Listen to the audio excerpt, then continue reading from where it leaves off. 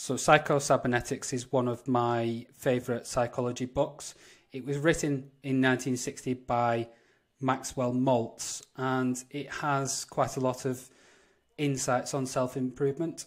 So 3 of those takeaways for me are: your self-image matters. So how you see yourself influences what you believe and what you can do.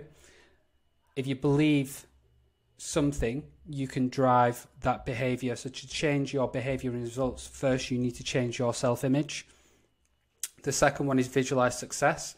So visualising yourself successfully completing tasks can actually help your subconscious mind achieve outcomes in reality, and that method can improve your skills and your performance. And the third one is let go of past mistakes. So don't let past errors weigh you down negatively and impact your self-image. Learn from those mistakes, but don't let them dictate your future.